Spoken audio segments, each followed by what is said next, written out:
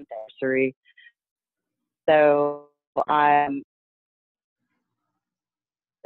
am really, really excited to be in this position, continue to be part of the bleeding disorders community.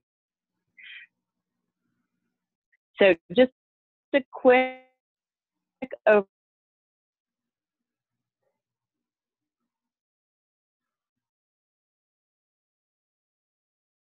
I think most of you are on the line. Hemophilia Federation. Okay, bleeding. The next slide, please, Robin. We talk about advocacy. Oh, before I start, I also want to just give you guys a heads up.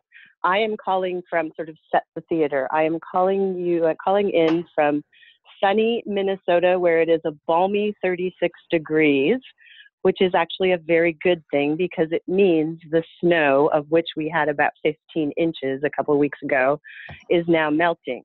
The bad news about that is I happen to have this really quirky allergy, which is an allergy to the mold that grows under the snow.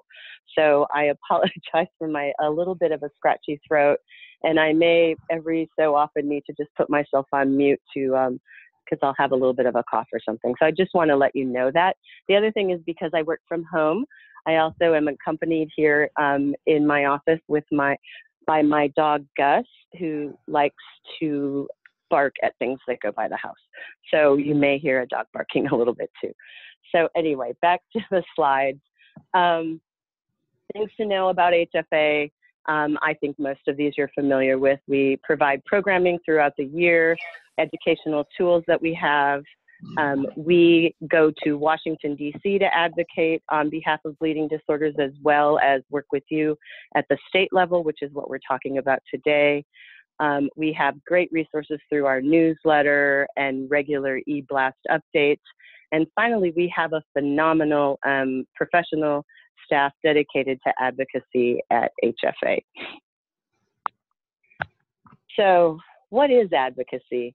I won't go into a lot of detail of the first ones that you see on the list. It's actually, Robin talked about, those are going to be some of the key areas you're going to spend or already have spent some time on webinars in the webinar series, really understanding where there are so many different opportunities to be an advocate for bleeding disorders, whether it's in school, in the emergency room, and making sure that the emergency room care providers understand what you need for care in an emergency room, whether it's with your physicians, and certainly we all can use a lot of help in advocating with our insurance plans, understanding how they work, and how to, as I always say, not take no for an answer. So we are going to spend our time today talking about government advocacy. In particularly, we're going to focus on state legislative advocacy, but I just want to make sure to highlight that there are a number of different parts of government that we can be advocates. Certainly on the federal level, NHF just had their Washington days. It was an opportunity for community members to fly to Washington, D.C., to visit with their congressional delegation and to share their story about what it's like to live with a bleeding disorder and help build awareness there. We also advocate with the federal government, with the administration, whether it's the FDA or the Centers for Medicaid, Medicare Services. So there's the regulatory version of government that we on the federal level advocate for, and we do the same thing at the state level, at the state legislature. So in Sacramento with your assembly members and your senators, as well as with the governor's administration. So with the folks in the Department of Health and the Department of Children's Services, making sure I'm going to get all of the names of the departments right. It's been a little while since I've talked about policy in California, and in the governor's office. And then when it comes to dealing with regulation, there's a number of people throughout the state of California that we spend time helping to educate about why it's important that people with bleeding disorders have access to their medicine. I'm going to take a quick drink of water, you guys. So I think the most important thing to note here is that the work of advocacy is to have fun. And advocacy is and can be fun. So I like to think of these 5 points, and actually I should probably put them in a circle because you don't start with one and end with one. It really is a circle of ongoing work of advocacy. That's the key for education. That's when we go to Sacramento. We're going to meet with our legislators and their staff and talk about what it's like to live with a bleeding disorder and how some of the decisions they may make could impact our life, so that they really understand that. We're educating them, we're building awareness. Research is a critical component of advocacy. We want to make sure before we talk to our policymakers that we have the facts and that we have the facts right. That's why we put together backgrounders and talking points. That's why we have key opinion leaders, some of whom I'm sure are on this call, who we call on, who understand bleeding disorders and the science of caring for people with bleeding disorders, so they can share that information with our policymakers. For me, one of the most important parts of advocacy is telling your story. Advocacy is all about building relationships. When you have established a relationship, it's so much easier to go in and make your case with a policymaker. The best way to start a relationship with someone is to make a meaningful, have that meaningful, memorable, and impactful story that they can connect with, that they don't forget. And even if my story is different than your story, even if I don't have a bleeding disorder, but I hear what happens to you when you go in the emergency room and what that experience is like, it takes me back to the time that I had to go into the emergency room with my daughter. So there is a connection there. It's a relationship that we're starting to build. That's what we want to do with our elected and appointed officials, so that year after year, they are aware of the needs of people with bleeding disorders. And then we have to be organized. Organizing means, building that base of supporters. And in the bleeding disorders community, because it is a rare disease, the numbers are smaller. And so we need to figure out how to broaden that base of support and have a lot of folks that we can call on to make sure that they're also there at the ready to reach out to their legislators and ask them to vote yes or no on certain issues. And finally, we have to have a plan so that we can mobilize everybody. And sorry, you guys, I'm gonna take another drink of water quick. And that's what we're doing now. I mean, we're working together so we understand our roles as advocates, and then we'll be going to Sacramento for Ledge Day, and the future leaders will be going for their training prior to Ledge Day, and it doesn't stop there. So how do we continue to mobilize? We'll talk a little bit more about that in today's slides. So quickly, we're going to talk about, simply getting ready for your meeting, having your meeting, and following up. And that's what we're going to talk about throughout the rest of the slides, with focusing a little bit on one of the key issues that's come up in the governor's budget, which is what we'll be advocating about it on May 2nd in Sacramento. And as you notice on the bottom of this slide, relax. Legislators are people too. It's really important. Sometimes even I know, and I've been doing this for a long time, not going to talk about how long, but most of my career has been about doing policy, advocacy, lobbying, and politics. And those first meetings you have with the legislator you always have a little bit of anxiety. But then I always remember what my mom always told me, Kim, they are people too. They get up in the morning and they put their pants on one leg at a time, just like you do. And they run for office because there's an issue that they cared about, a problem they wanted to solve. That's no different than most people. And so when we go in to meet with them, really think of legislators as problem solvers. Most of them, that's why they're there.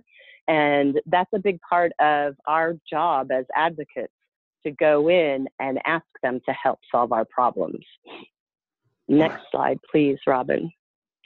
So in our preparation, we're going to go through a little bit more detail of preparation. But I think as we get ready, just make sure before you meet with your legislator, whether it's going in to visit with them in Sacramento in their office, whether it's visiting with them in their district office, whether it's picking up the phone to call them. Even before you call your legislator, you may want to take a few minutes, sit down, jot a few notes of what you want to talk about and what you want to ask them for so that you're prepared. So please always remember to take the time to prepare. And then think about, as you're going into a meeting, for instance, when we go to Sacramento, we'll be going into these meetings not by ourselves, but with a group. So who has what role? Who in the meeting is a constituent of that legislator? Who's there to support them?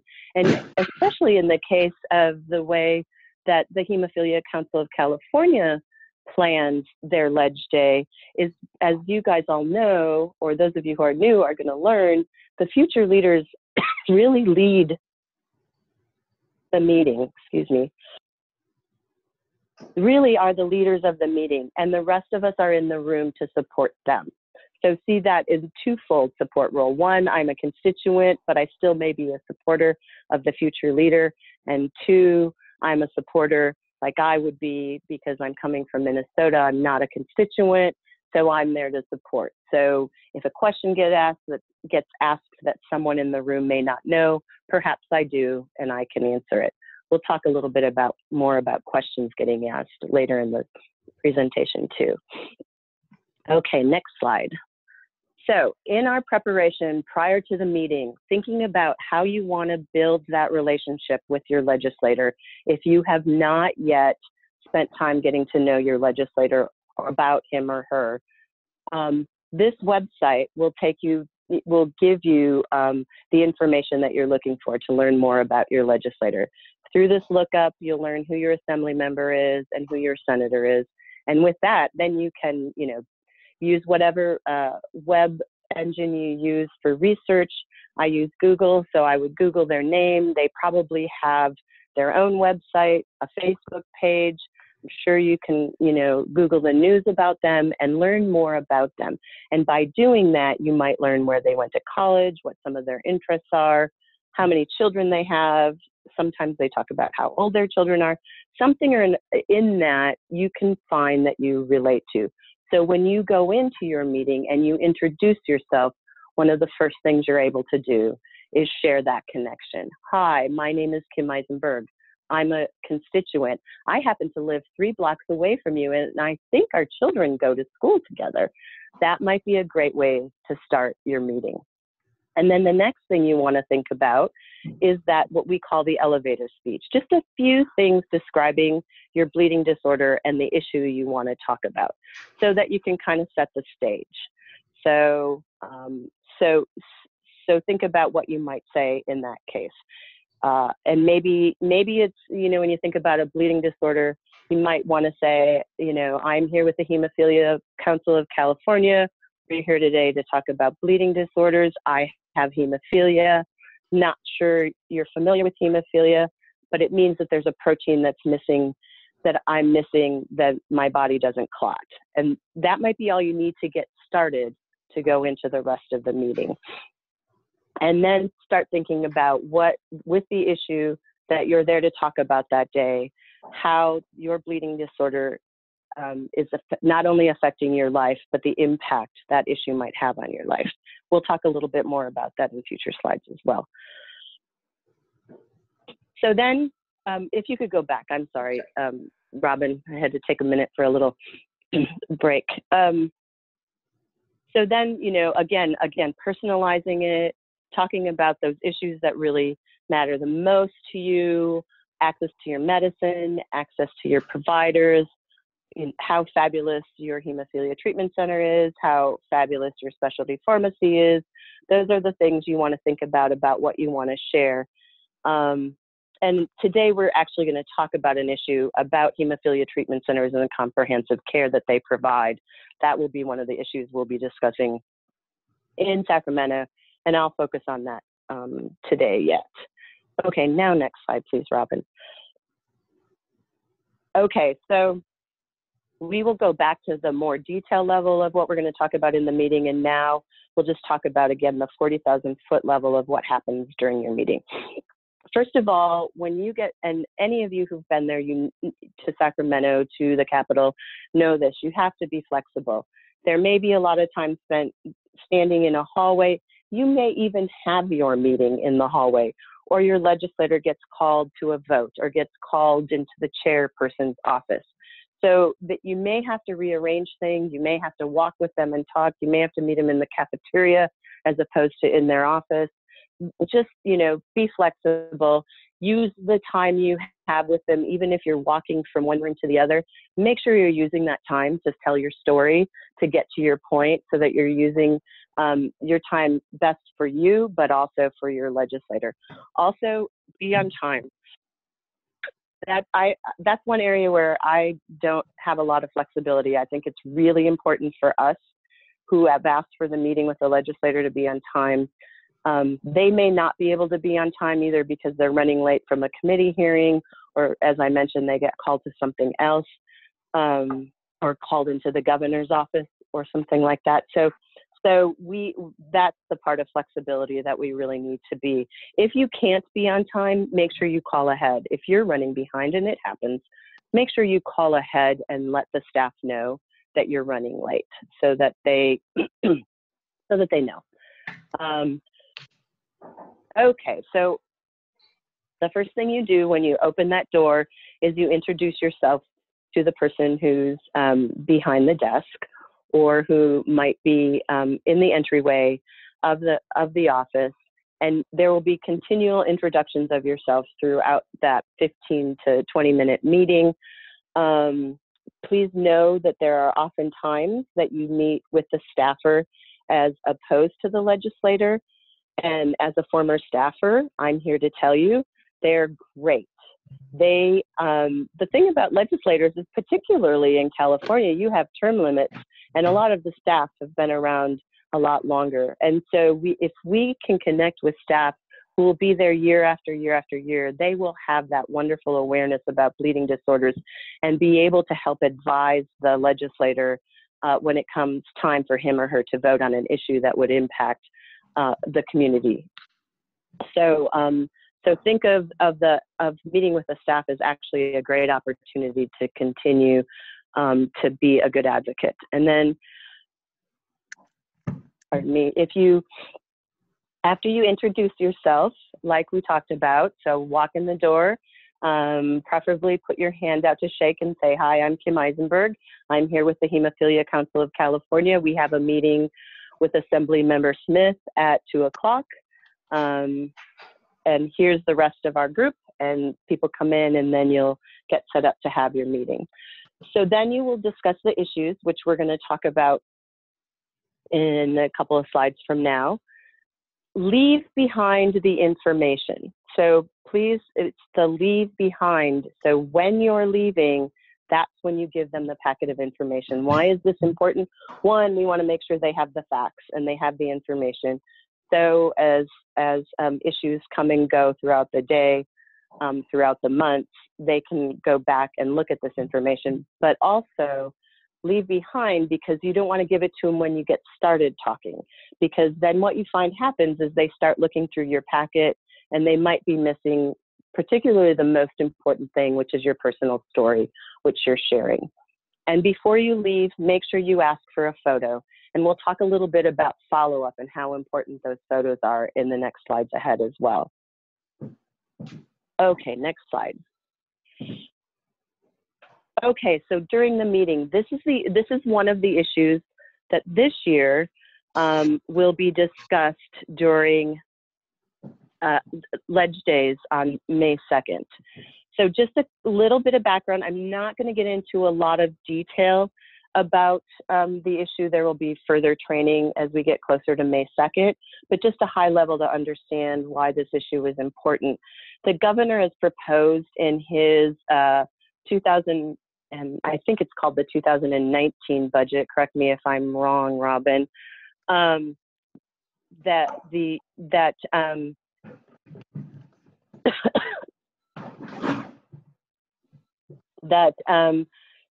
to basically eliminate or limit the use of 340B federal drug pricing program reimbursements within Medi-Cal. And what does this mean is that it's not singling out hemophilia treatment centers, but because hemophilia treatment centers are a qualified entity, sometimes referred to as a grantee of the 340B program, they have the ability to get discounts on the drugs that they purchase, and then that revenue that they are able to have, that additional revenue based upon those discounts, helps to support your hemophilia treatment comprehensive care program. So for instance, when you go into your hemophilia treatment center for your annual physical and your annual clinic, then the additional care that you might get when you see your social worker and when you see the physical therapist, all of that meeting is reimbursed under one reimbursement. And so that additional service that you're getting, it's that additional revenue that comes from the discount that helps to pay for that. That was a little probably more detail than I even actually wanted to give. But you can see why there's concern, because if that 340B program and those discounts are eliminated, that can become problematic for the HTCs to provide that comprehensive care. And that is the key message for the Sacramento Days and this issue, and why Hemophilia Council of California opposes this governor's budget proposal, because you want to go in and say, you don't have to go into the detail about how that pricing program works. Let the Medi-Cal folks help the legislators understand that. What our job is when we go in to visit with our legislators is to help them understand that it is that comprehensive care program that comes through the Hemophilia Treatment Center that has done so much for the bleeding disorders community. You can talk about, so perhaps you have a story that you could share with your legislator about the time that you had to have your wisdom teeth removed and your dentist didn't have any experience with a bleeding disorder. So your dentist is able to reach out to your hemophilia treatment center, and they are able to help provide the advice and counsel to your dentist to make sure you get the treatment you need when you have your wisdom teeth removed. And you know, you could, if that's been your experience, that may be a story that you want to share. I think next slide, please. So I guess I kind of hit that in what I just said. So how the Hemophilia Treatment Center has impacted your life. It meant you got to go have your wisdom teeth out without having to miss weeks upon weeks of school because you were able to make sure you got the right amount of your clotting factor before you had your wisdom teeth out. So you only missed the normal amount of school as opposed to what might have happened had you not had your Hemophilia Treatment Center help you through that process and help your dentist through that process. And then finally, after you've told that story, after the folks who are in the room with you are helping to support the importance of comprehensive care and the importance of the Hemophilia Treatment Center to the quality of the increased quality of care for people with bleeding disorders, it comes to your ask. And your ask is what the Hemophilia Council of California has provided to you, and that's to ask the legislator to oppose that portion of the governor's budget. And if I have that wrong, you can let me know, Robin, but I think that that's what I would call the ask in the meeting that you have. Next slide, please. So during the meeting, I think it's really important to remember that no matter what we do in life, we have our own jargon. And in the bleeding disorders community, we use the term prophy and prophylaxis. Even our elected officials may not understand what prophylaxis is. So if we want to talk about our prophy, if we want to talk about explaining how you infuse your clotting factor every third day and that's prophylactic, that you might want to be able to explain that to them so they understand how you ensure that you are able to be able to go to school, able to go to work, live what most folks would think of as a normal life. And then think about acronyms. We're going to be talking about the hemophilia treatment centers in the meetings. So and most of the time we say HTC, but throughout your conversation with your legislator, you might want to say HTC, throw in Hemophilia Treatment Center.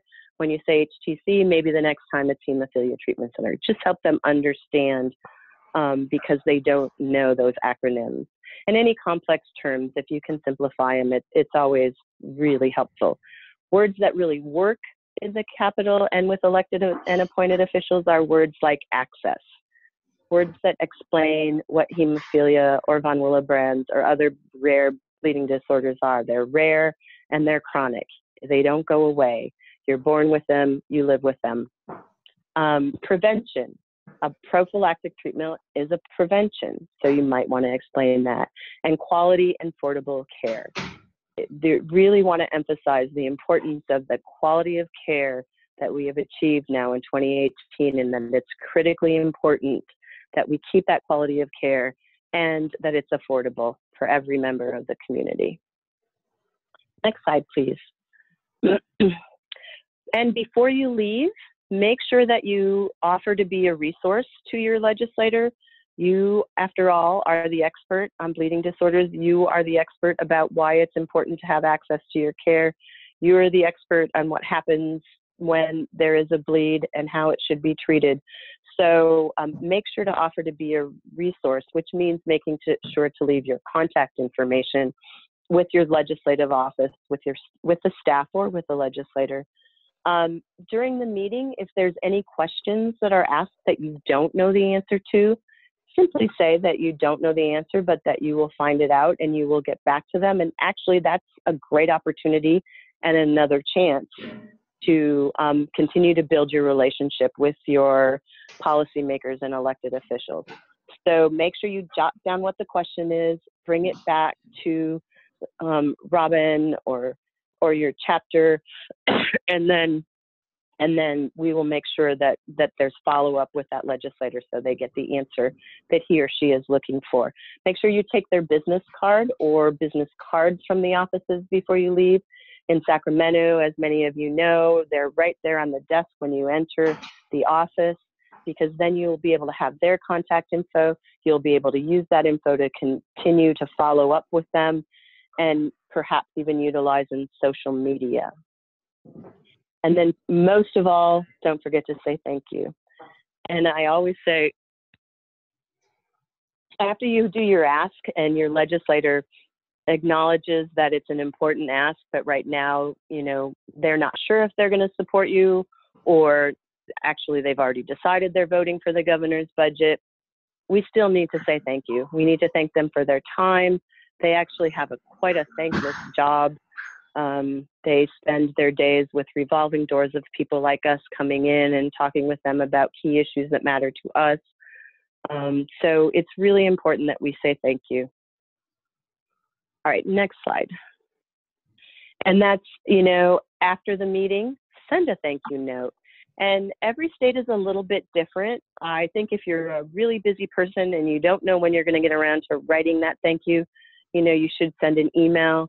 But Terry tells us that in Sacramento, they still like getting handwritten thank yous. So I think it's a great idea if you can do that. And then you took a picture. So you took a picture with your legislator, and so that picture can then be tweeted. It can go on your Facebook page. You can send that picture to your legislator for him or her to use in their own Facebook page or their other sources of social media. It's just one more way to get the information out about the Hemophilia Council of California, about bleeding disorders, and legislators like having their name out there, and they're used to having their pictures taken. So So they will appreciate that opportunity. Next slide, please.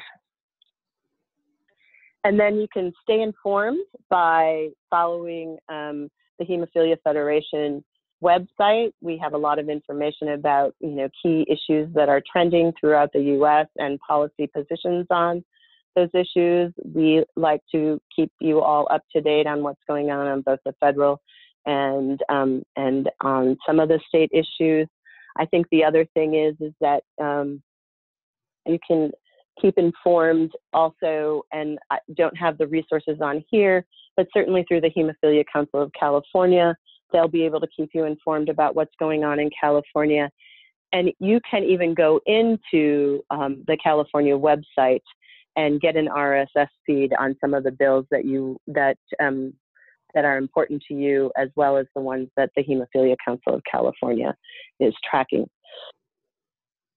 Okay, I think we can open for questions.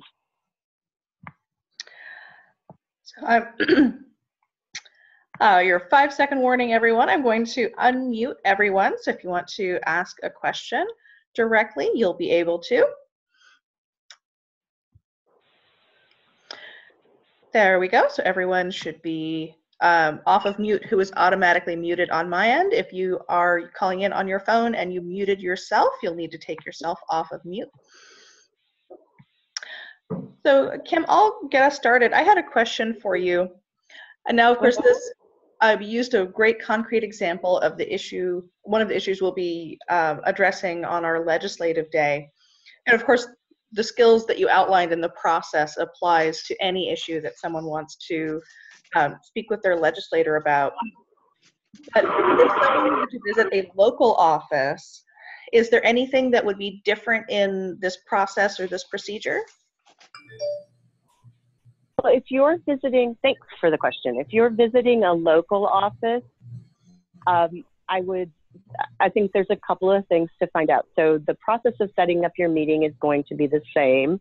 You really want to try to set up a meeting with your local office when your legislator is going to be in town. You actually you may get better attention from your legislator if that's the case, because they aren't going to be distracted by the governor's office calling them into a meeting, or by a committee hearing that they have to run to, or that they're running late in that day and they have 3 more appointments after yours. You probably will get a little bit more focus from your legislator in their district office. I'm not as familiar, and maybe someone else on the phone could even jump in to answer this. Sometimes it depends. In some states, there's enough staff that cover different issues, so there might be a healthcare liaison in the district office. If there's not, it's probably they probably don't have a lot of staff in their district office, and they would just get a general overview. And I would use the time to make sure that they know that you're local, you're close by. You would be more than happy to to even attend town hall meetings, to attend a panel that the legislator might be sponsoring, so that you could talk about, making sure to have access for medicines for people with rare disease like bleeding disorders. Those are some of the things you can do, excuse me, when you go to their in district office.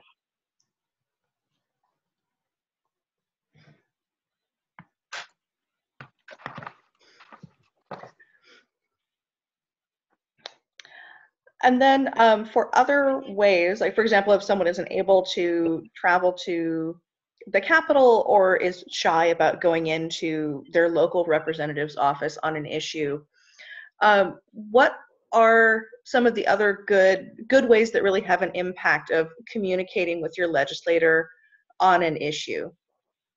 Yeah, so I probably should have hit on this in the slides, and so thanks for asking the question, Robin.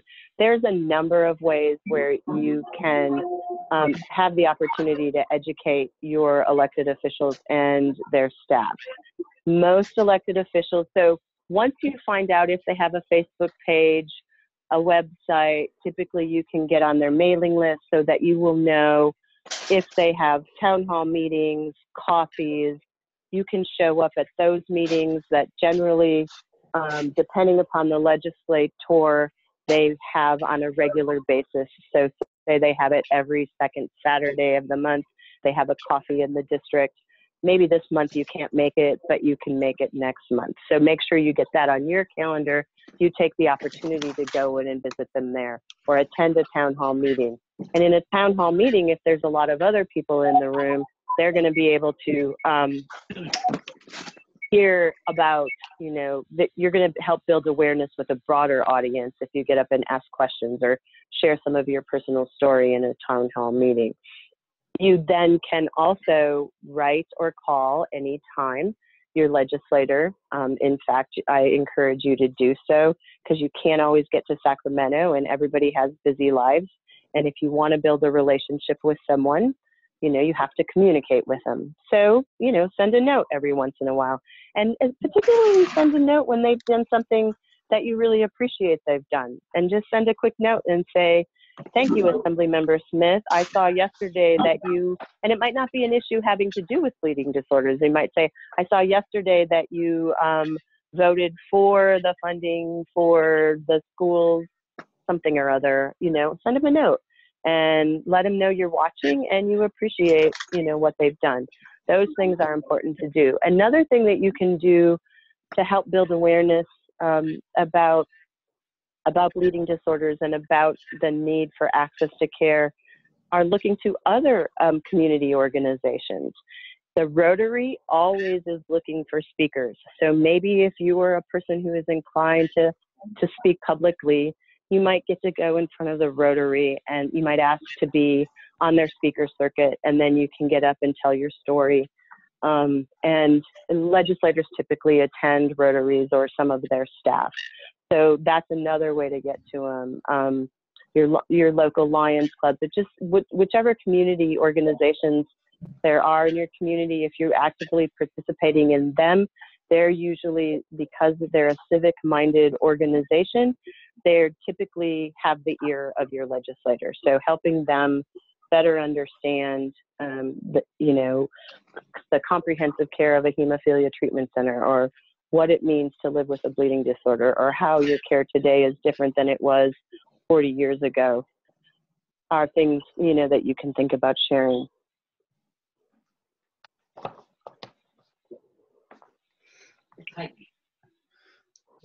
Just thought it was easier to call. I could do, no problem, I could do Monday at 11. Okay. All right. All right, do we have any questions from the group? Any last questions for Kim?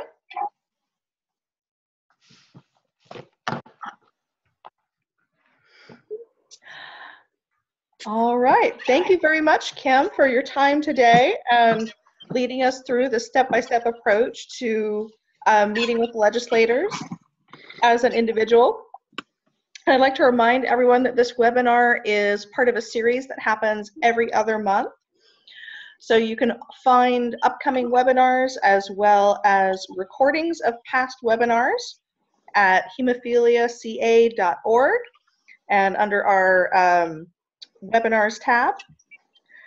And thank you again to our 2018 webinar series sponsors, Shire and BioVerative.